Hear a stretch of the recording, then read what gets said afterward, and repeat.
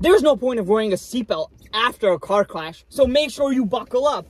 Yep, wear your seatbelt always, whether you're a driver or a passenger. Always wear your seatbelt. People who are not wearing a seatbelt are 30 times more likely to get ejected from a moving car during a crash. According to the CDC, teens are both drivers and passengers, and they have the lowest rate of seatbelt use of any age group. Don't be those kids.